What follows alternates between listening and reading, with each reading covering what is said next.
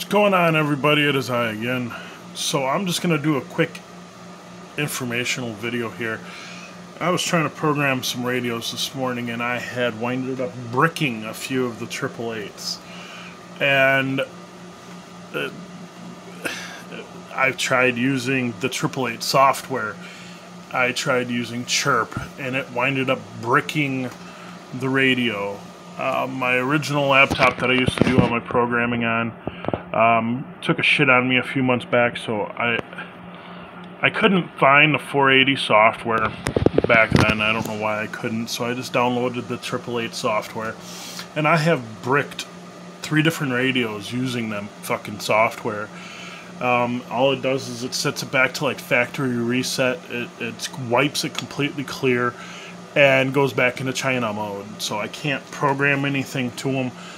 What you need to get is the Bf480 software. This is the software I have not had any problems with, is the Bf480 software. This programs every single 888 that I have ever purchased.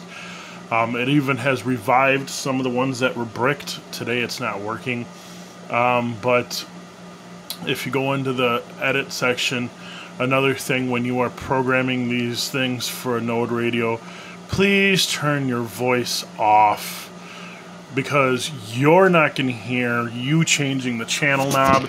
You're not going to hear the volume when the battery is dying.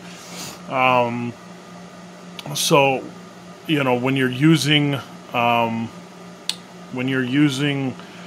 Chirp, I don't think it gives you the option to turn the voice off. It does in the 888.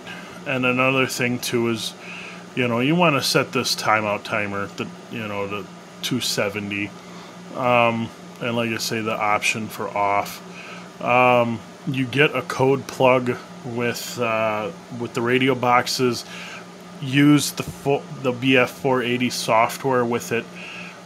Some people have uploaded it and used it in Chirp and was like, oh, why is the first thing? Because it's not meant for Chirp. It's meant for this software. This is the best software that I have found, so use the 480 software. Save yourself from some headache. I went through 3 radios this morning, and finally I said, you know what, I'm going to go find the BF480 software. I found it on the first attempt. If you have any issues, let me know. I could always upload this to a drive, and you guys could download it. Thanks for watching.